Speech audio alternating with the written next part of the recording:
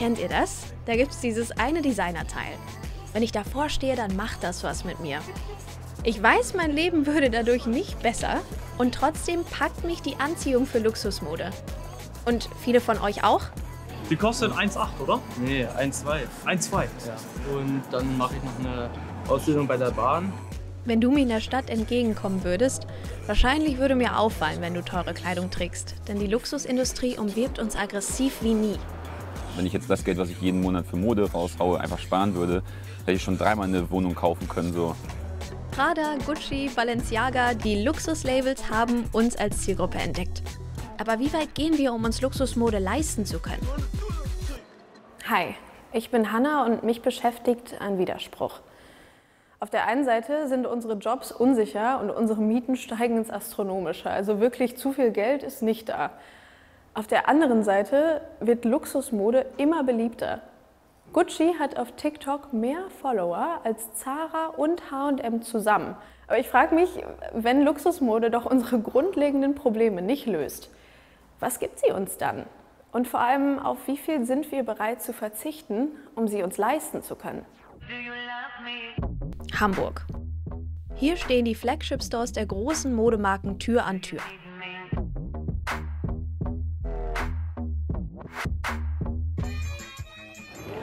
Hi. Hi, ich Hi, bin moin. Hanna, freut mich sehr, Leon, dass hi. wir irgendwie... Ja, so. Hi. Hi, freut mich sehr. Was machen wir denn heute? Also wir gehen hier eigentlich immer rum, samstags. Gucken, ob wir ein paar Outfits finden, befragen die Leute dann. Und viele sagen aber auch nein. Ne? Also Alles klar. manchmal dauert es länger, manchmal geht es schneller. Ja, dann. Je nachdem. Lass uns doch mal gucken, ob wir heute Glück Ja, haben. okay. Also wir müssen viel gehen schon mal. Perfekt. Leon Saljewitsch ist YouTuber. Sein Konzept? Er fragt Menschen, wie teuer ihr Outfit ist und rechnet es am Ende zusammen. Jo Leute, was geht ab? Ich bin's Leon und willkommen zu einem neuen Video auf meinem Kanal. Heute sind wir wieder in Hamburg unterwegs und checken ein paar Outfits ab. Ich bin gespannt, was wir finden. Wie heißen Sie? Kai. Kai. Kai, Sie haben ein richtig cooles Outfit an. Danke. Fangen wir mal bei den Schuhen an. Die Schuhe sind aus Zürich. Aus Zürich. Was für Louis Schuhe? Vuitton. Louis Vuitton Schuhe. Was kosten die Schuhe? In echt Schlange 2,5. Ist auch echt Wasserschlange wahrscheinlich, ne? Nee, Python. Python, ja. Ja. Okay. Seine erfolgreichsten Videos erreichen Millionen von Aufrufen. Um die Fashion Victims zu finden, braucht Leon selbst in Hamburg richtig Zeit. Also an einem guten Tag mache ich 25.000 Schritte am Tag. 25.000? Ja. Und dann hier immer so ein Vlog? Ja, immer hier. Boah. Ich bin echt gespannt, wie er Menschen screent und wie viel sie für ihr Outfit ausgeben. Und ich will sie mir natürlich danach schnappen und erfahren, warum. Sagen wir mal, ich würde einen Ratgeber machen, so wie man auf jeden Fall in deinen Videos landet. Was müsste man machen? Außer samstags bei gutem Wetter in Hamburg sein, in der Innenstadt. Man müsste sich ein schönes Outfit anziehen. Und entweder wird die Person dann von mir angesprochen oder sie kann mich ansprechen und fragen, hey Leon, ich möchte gerne mal in eines deiner Videos mitmachen. Ja. Aber gibt es so Sachen, die du siehst und wo du direkt sagst, alles klar, die Person pick ich mir raus? Ja, wenn jetzt jemand ein komplettes Markenoutfit anhat, das finden die Zuschauer immer sehr interessant, deswegen nehme ich das mit rein. Ich persönlich finde es immer am interessantesten, wenn ein Outfit gut aussieht, gut kombiniert ist. Ja, sehe ich auch so. Ich beschäftige mich echt viel mit Mode und bleib manchmal selbst an Leons Videos hängen. Sie werden mir einfach in den Feed gespült. Ich habe aber den Eindruck, Luxus ist normalisiert und das erhöht den Druck. Auch auf uns, die den Content konsumieren. Los geht's mit Outfits checken. Ja, Montclair-Weste, aber ich glaube, es reicht. Ja, bringt nichts. Balenciaga, die können wir mal fragen, ne? Ja, why not? Moin Jungs. Wie geht's? Auch, danke. Ich bin gerade am Drehen und ihr habt coole Outfits an. Habt ihr vielleicht Lust mitzumachen? Gerne, gerne. Für diesen Film habe ich viel recherchiert. Ich habe Studien gelesen, mit Insidern der Industrie gesprochen, war in Modegruppen unterwegs. In Reportagen lässt sich nicht extrem viel Wissen transportieren. Aber die für mich spannendsten Fakten werde ich mit euch teilen. Lass mal bei den Schuhen anfangen. Was haben wir da? Das sind Balenciaga Triple S. Diese schwarzen, ich habe jetzt nicht Clear heißt die, glaube ich. Ja, kann sein. Die habe ich schon ein bisschen getragen. So. Und, ja. Wie sind die so? Was hast du bezahlt für die und wo hast du die her? 850, 895, irgendwie sowas. Ja, kommt hin. Und, ja, Woher? Vom Balenciaga Shop. Das ist schon ein bisschen länger her. Hier in Hamburg oder? Nee, online. Online. Seht ihr da die Schlange in der Unschärfe vor dem Louis Store? Teilweise sind die Leute deutlich jünger als ich. Ich brauche die Seite für die Kunden, ich brauche das Schaufenster. Wir haben da drüben keinen Platz mehr. Die Kunden müssen sich jetzt hier aufreihen, leider. Hallo. Okay. Deswegen. Ach, wir gehen ein Stück zurück, oder? Ja, Sie können auch woanders hingehen. Nee, wir gehen hier passt das. Genau, Sie müssen sich einmal jetzt hier hinstellen. So, wo stehen wir? Bei der Tasche, ne? Jo. Die hatte ich von Horstmann Sander in Hannover. Da hatte ich noch Glück gehabt, dass sie noch gibt. Okay, warum ist das da? Ich wollte ja nicht die alte Version haben. Was zahlen wir für die? Die war 475, 495, irgendwie sowas. Ich kenne mich mit dem Preis nicht so gut aus. Okay, easy. Wir machen eine Doku darüber, warum Statussymbole und Luxusmode so bei unserer Generation, ich weiß nicht, wie alt bist du? Ich bin 18. Okay, ja gut, ich bin 24. Wann hast du angefangen, dich für Luxusmode zu interessieren oder die zu kaufen? Boah, 2 Jahre her. Okay. Davor habe ich auch eigentlich gar nicht Marken getragen, so. Und dann kam ich da halt langsam rein durch Musik und so. Wie anders fühlt es sich für dich an, wenn du jetzt mit den Balenciagas rumläufst? Ist nicht anders eigentlich, finde ich. Also ich habe sie für mich geholt, weil ich die haben wollte, schon länger so. Und dann habe ich mir gedacht, ja, dann kaufe ich sie mir, ne? So, aber ich bin auch nicht so, dass ich jetzt immer so direkt was kaufe. Ich überlege mir das immer so ein bisschen und dann hole ich mir das, weil das ist für mich auch ein bisschen schade, dann so viel Geld auszugeben. Aber ich frage mich was haben die Labels denn davon, wenn Gen Z in Klamotten rumrennt, die vor kurzer Zeit noch das Privileg der Leute waren, die über Preise gar nicht nachdenken müssen? In der Soziologie gibt es seit mehr als 100 Jahren das Prinzip, dass Luxusmode dann nicht mehr luxuriös ist, wenn sie alle tragen. Eine Ökonomin sagt mir, die Branche ist heftig im Umbruch. Die brauchen jeden, der kauft. Sie haben im Prinzip keine Wahl. Grund dafür? Die ehemals exklusiven Stücke werden in Masse produziert und am Ende fast verramscht, um sie überhaupt noch verkaufen zu können. Das Geschäftsmodell Luxusmode bröckelt. Ich habe natürlich auch die Marken dazu angefragt, doch darüber wollte niemand mit mir sprechen. Also normalerweise kommt ja nur darauf an, ich finde ein cooles Outfit, was ich präsentieren möchte und ich möchte den Leuten zeigen, wo sie diese Klamotten zu welchem Preis herbekommen. Also mehr so wie so ein Einkaufsratgeber eigentlich. Ja, ein informatives Video über die neuen Kollektionen, die es halt gibt, über Outfit-Kombinationen. So kann man es sehen. Na dann. Ich würde sagen, wir gehen jetzt hier noch einmal den neuen Wall hoch und runter, weil hier ist, glaube ich, gerade am meisten los. Alles klar, okay. Was ist eigentlich das teuerste Outfit, was du jemals gemacht hast? Oder gefunden hast? Ich glaube, das waren 588.000. Bitte? Ja, von einem Bekannten, den kennt man. Okay. Prinz Markus. Ach, Prinz Markus. Ja, der hat auch sehr viel Schmuck dabei. Okay, und das treibt dann die Bilanz hoch. Genau. Apropos Bilanz.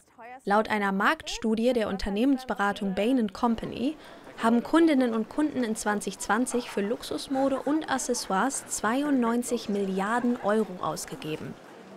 Mein Kleid heute ist für Designermode eher im unteren Preissegment und es hat ursprünglich mal um die 400 Euro gekostet.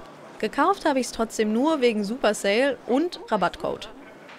Leon erzählt, dass er selbst aber fast nur Basic-Klamotten kauft. Zara und H&M reichen ihm da völlig. Darf ich kurz drinnen was fragen? Ja, klar. Okay, kannst du kurz halten? Bin gleich wieder da. Alles klar. Gerade reden wir über seinen bescheidenen Kleiderschrank, jetzt geht er in den Rolex Store nach. Warum er sich für eine Rolex interessiert? Weil er sagt, dass die im Wert steigt, sobald er den Shop verlässt. Mit dem Investmentgedanken rechtfertigt auch mein nächster Gesprächspartner seinen Hang zu Luxus. Leon aus Bremen. Vielen Dank, dass wir hier sein dürfen. Kein Problem, kommt rein. Danke. Schuhe könnt ihr anlassen. Leon trägt fast nur schwarz und Rick Owens, ein US-Designer, dessen Teile gerne mal die 1000-Euro-Marke reißen. Er wohnt in einer 3-Zimmer-Wohnung, ist ITler und gerade mit der Ausbildung durch. Ich finde es richtig hübsch. Ich bin begeistert. Ich habe gesagt, mach mal die Wohnung so, wie du das denkst. Frag mich einfach vorher, weil wenn ich das machen würde, dann würde es aussehen wie vielleicht ein Kinderzimmer in groß. Und darauf hatte ich jetzt nicht so Lust. Ihr seid aber auch ein sehr ästhetisches Paar, finde ich. Also wenn ihr immer so color-coordinated rumlauft, dann... Nicht mal beabsichtigt. Wir gehen immer raus, dann haben beide eine Lederhose an, obwohl wir es gar nicht vorher geplant haben. Also das ist tatsächlich ziemlich witzig. Bevor ihr euch über mein Denglisch aufregt, ich studiere in England. Passiert mir manchmal, sorry. Apropos, Leon postet seine Outfits und unter Modefans nennt man das Fitpics. Also für mich so eine Art Tagebuch, aber ganz aufs Wesentliche runtergebrochen und Ja, ich schreibe halt auf meinen Instagram Fitpics Combat, weil ich halt tatsächlich, was ich nie gedacht hätte, viele Leute habe, die mir schreiben, so, Alter, wegen dir habe ich das und das Piece gekauft, wegen dir bin ich jetzt deutlich selbstbewusster geworden. Und das ist dann auch so etwas, wo ich mir denke, okay, das, was ich mache, hat irgendwie doch Substanz, obwohl es halt irgendwie nur Social Media ist und eigentlich eher Selbstdarstellung ist. Das ist, glaube ich, auch tatsächlich das einzige Bild, wo ich lache. Das ist mir auch aufgefallen. Ich dachte gerade, du siehst so glücklich aus auf diesem Bild. Und das ist halt das Bild, was ich damit verbinde. So, das war die Zeit, wo ich abgenommen habe, wo ich halt glücklich war. Das war halt auch ein Bild, wo ich dann, glaube ich, so 17 Kilo abgenommen habe, schon zu dem Zeitpunkt. Und das ist alles wegen dieser Hose, die ich auf dem Bild anhabe.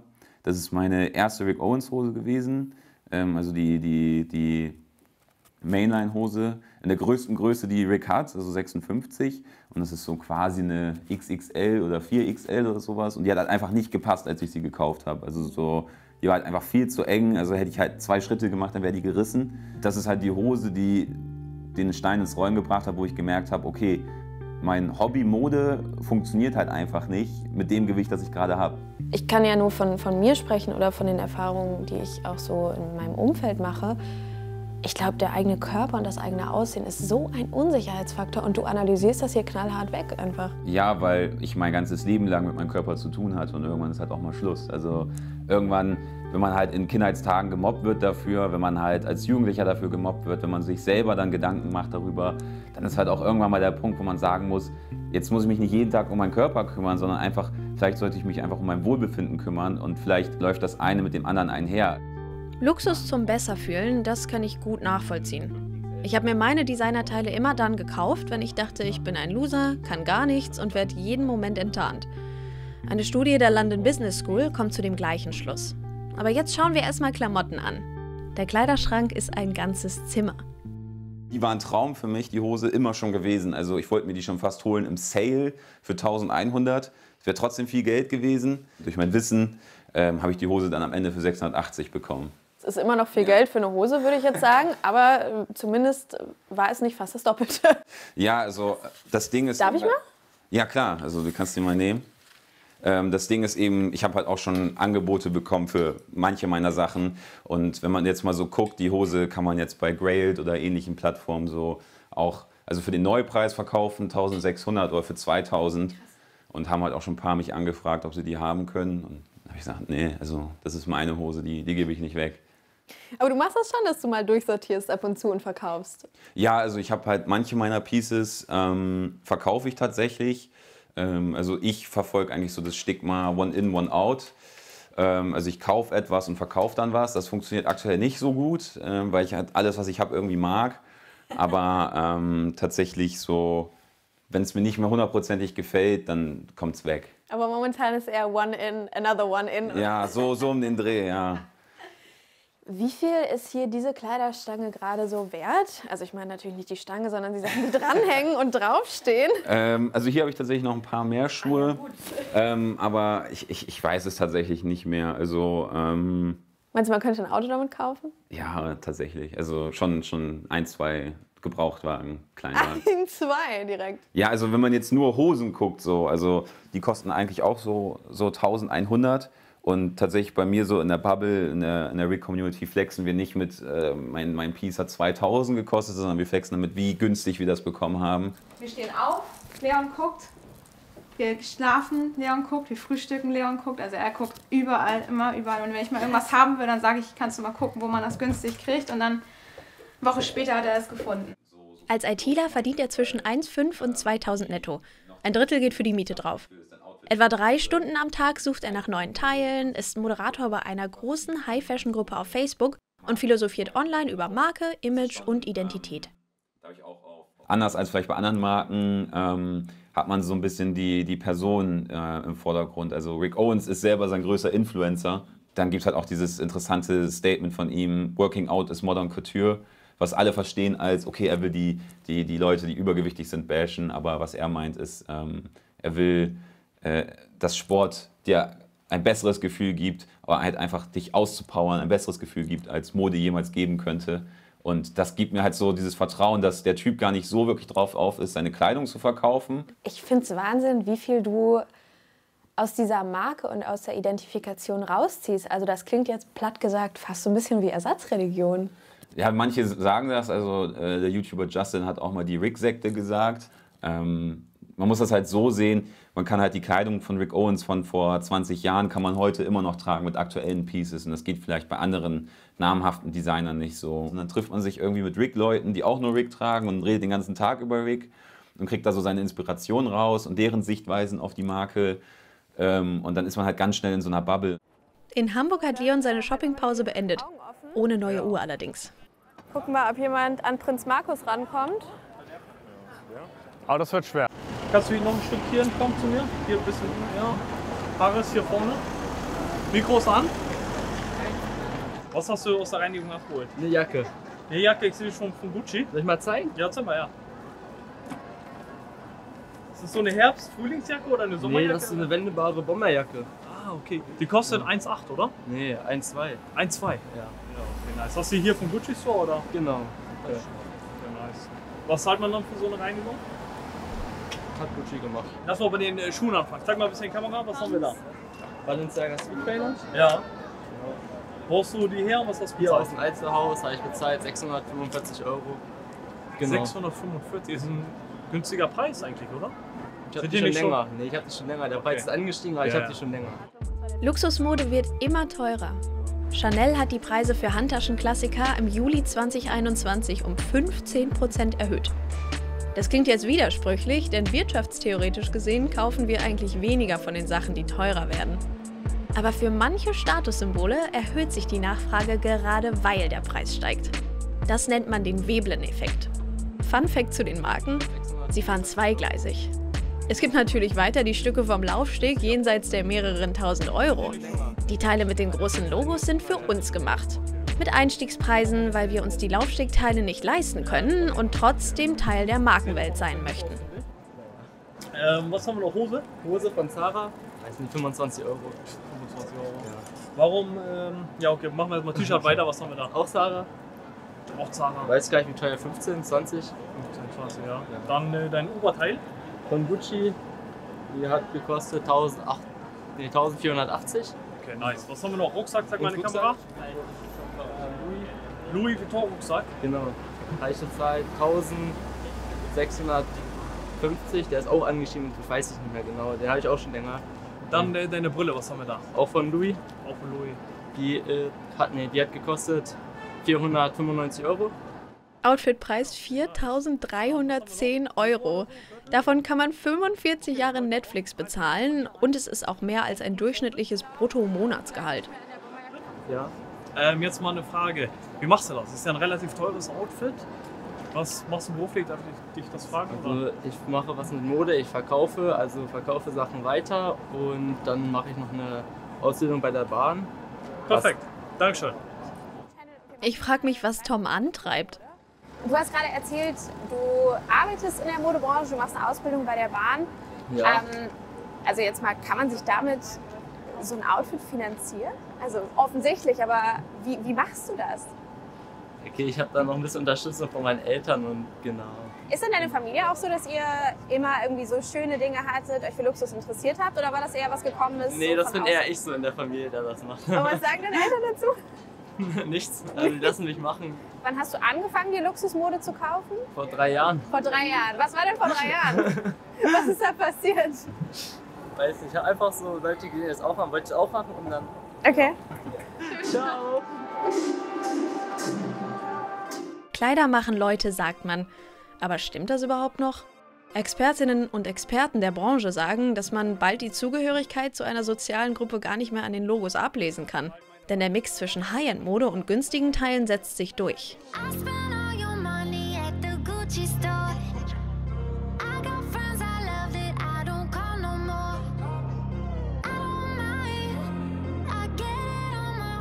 Immer wenn ich nach Hause komme, das Erste, was ich mache, ist, die Daten zu sichern. Weil man weiß ja nie, was passiert.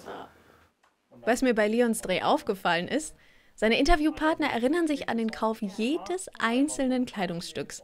Von gedankenlosem Konsum keine Spur. Bei meiner Recherche habe ich auch nur wenige gefunden, die sich dafür tatsächlich verschuldet haben. Eine Beratungsstelle für verschuldete Jugendliche sagt mir, Luxusmode kommt in ihrer Arbeit eher selten vor. Deshalb lasse ich die Perspektive auch weg. Relevanter ist was anderes. Also die Altersgrenze, wo die sich Markenklamotten kaufen, die geht immer weiter nach unten. Also früher war es so mit 14, 15 hat man angefangen, Markenklamotten zu tragen. Jetzt tragen die schon mit 10 Jahren Markenklamotten und finden das auch schon wichtig. Kommt es von denen oder von den Eltern? Ich glaube, das kommt von denen selber. Aber Durch das Internet. Höchstwahrscheinlich durchs Internet. Die sehen YouTuber mit Markenklamotten, die sehen, das ist in Mode. Oder jetzt auch bei Rappern. Die ganzen Rapper haben ja auch immer Gucci-Sachen an und so. Und das finden die dann wahrscheinlich cool und sagen, okay, das will ich auch haben. Wer sich das nicht leisten kann, kommt auch günstiger dran. Luxus Secondhand boomt. Verleihservices profitieren vom Designer-Hype mit Budget. Beim Unternehmen Half the Battle zum Beispiel kann man den 650 € teuren Balenciaga-Hoodie für einen Bruchteil des Preises mieten. Oder man funktioniert einfach den Online-Shop um. Also von einigen habe ich das schon gesehen, die haben es auch selber gesagt. Leon, wir bestellen ab und zu für 2.000, 3.000 € Klamotten, lassen das Etikett dran, machen damit Instagram-Fotos und schicken die ganzen Sachen wieder zurück. Es ist ja auch anstrengend. Oh, aber es ist halt kostenlos, ne? Woher kommt das, dass Leute, jetzt mal ganz platt gesagt, reicher aussehen wollen, als sie sind? Kommt das nicht vielleicht auch ein bisschen durch Formate wie deins? Könnte man theoretisch auch so sehen, aber dann müsste man auch sehen, die ganzen Rapper, die in Gucci-Klamotten Rap-Videos machen oder andere Sachen. Egal, wo man Markenklamotten sieht, ist ja dann das Gleiche. Ja, sehe ich anders, ehrlich gesagt. Ein Rapper ist ja eine Kunstfigur. In Leons Videos tragen ganz normale Menschen Outfits im Wert ganzer Gehälter und es wirkt fast alltäglich.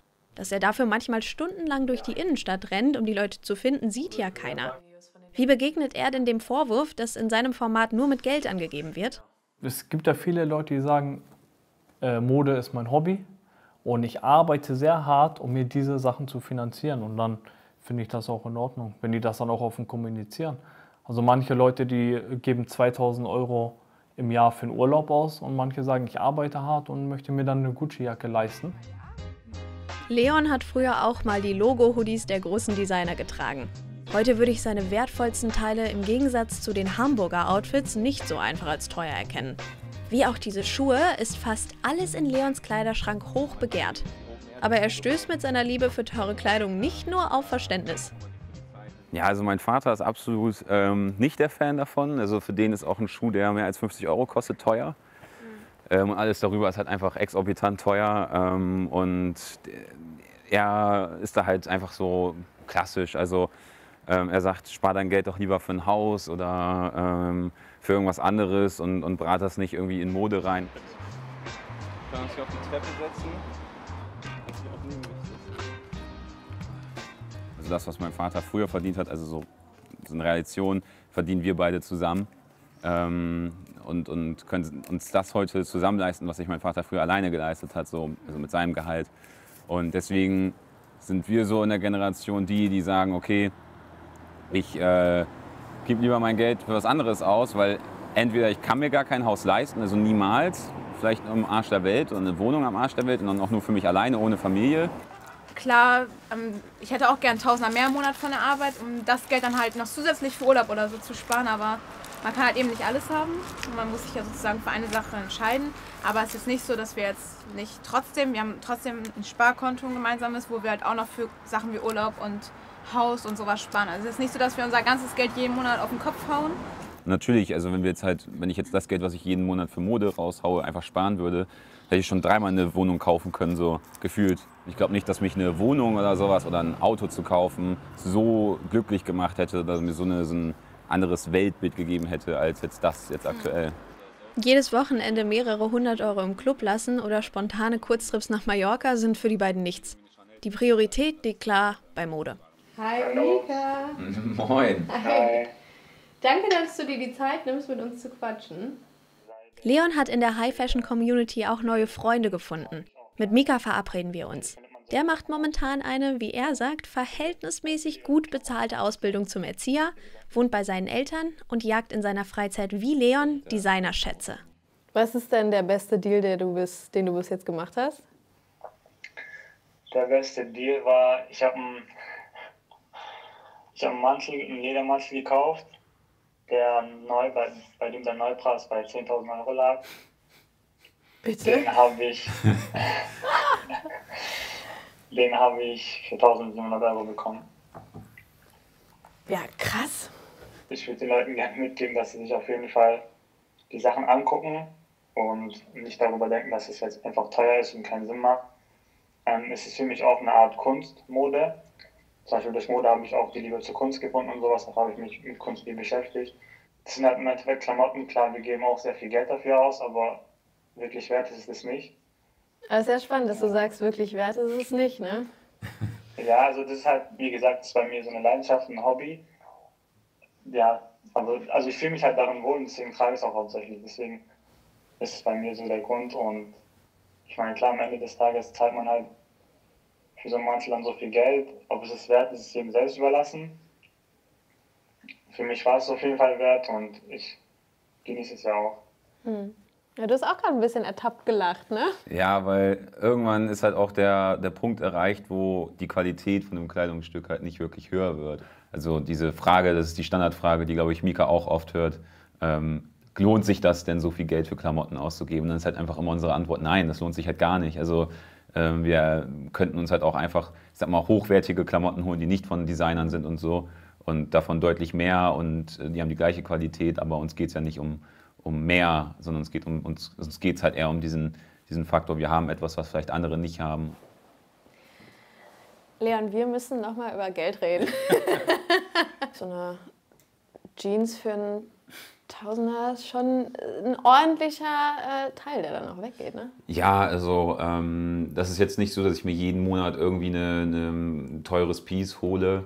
Es kann sein, dass morgen irgendwo bei einem Outlet-Store oder ähnlichem oder jemand postet ein Item in eine Gruppe, dass ich dann einfach sage, oh, ich brauche das jetzt, weil sonst kauft mir das jemand anders weg. Für den Preis ist schon diverse Male passiert, was sehr ärgerlich war. Dann muss man halt einfach jetzt kaufen, weil man keine andere Möglichkeit hat. Ne? Und was machst du, wenn du das Geld nicht in Cash da hast? Dann kann man sich halt behelfen damit, dass man das halt vielleicht über eine klassische Kreditkarte holt oder eventuell auf das Gesparte mal eben zurückgreift und dann sagt, okay, nächsten Monat lege ich es zurück.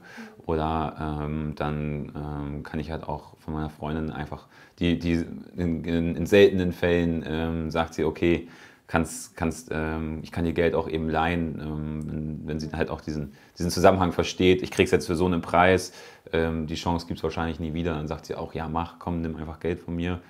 Ich weiß ja, dass du es mir zurückgibst, aber so diese Situation, dass ich dann jetzt so irgendwie eine Woche kein Essen hatte oder dass ich mich verschuldet habe, irgendwie hier Mahnungen oder sowas reinbekommen habe, das war tatsächlich noch nie der Fall. Also es gab manchmal Situationen, wo ich echt dachte, oh, das hätte jetzt nicht sein müssen, aber eher mit Glück als mit Verstand hat es dann geklappt.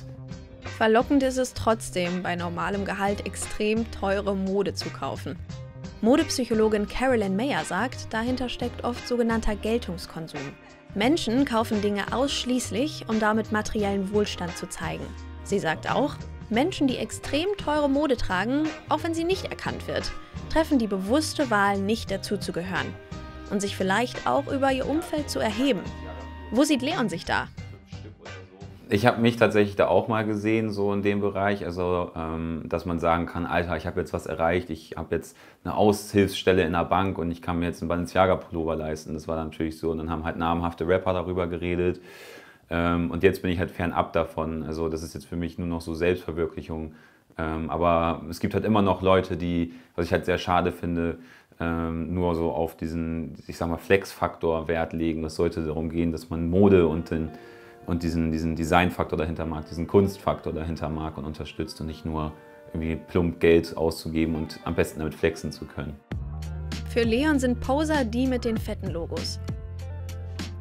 Leon ist so super reflektiert und ich fand es echt beeindruckend, wie viel er sich auch außerhalb des Konsums einfach damit beschäftigt hat. Also man merkt, für ihn ist es wirklich Lebensinhalt und Hobby.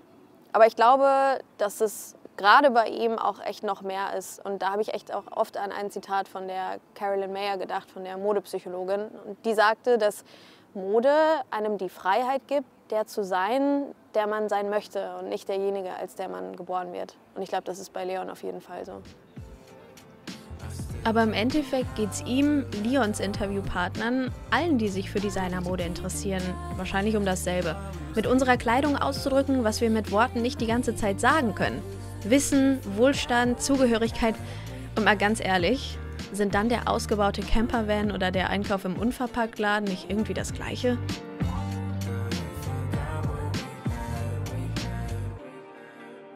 Lasst uns darüber super gerne in den Kommentaren diskutieren. Ich freue mich darauf, was ihr zu sagen habt.